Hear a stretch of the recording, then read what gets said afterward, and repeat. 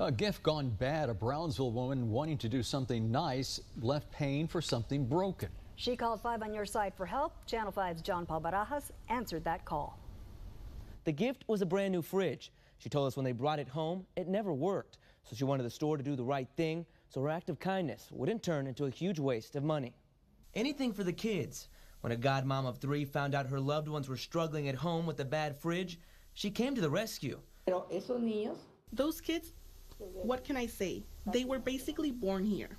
I'm the godmother of the 3 kids she has, so I said, well, I'll go and give them one.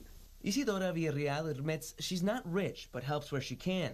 She bought a brand new fridge to end the family's struggles, but that's not what happened. You buy something and then it doesn't work, and you go and return it, and they give you a new one, but not here. When her new fridge showed up, it never got cold, according to Villarreal. A simple fix, she thought, but she was told there would be no new fridge. Why? Why didn't they cancel the purchase? It's so easy. They have millions of fridges and can send me one instead of making me wait. After nearly a month without a fridge, General Electric employees came out to fix it. The fridge is finally working, but that's not their biggest concern. Villarreal says she didn't pay for a brand new fridge just to have it repaired.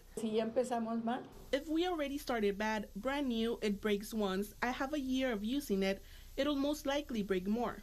We reached out to General Electric about her concerns. They told us they have had a language barrier issue with Villarreal, but are now working with a bilingual support team to find a solution. Villarreal is in communications with General Electric. We'll let you know how they ultimately resolve the issue. In the studio, John Paul Barajas, Channel 5 News at 6.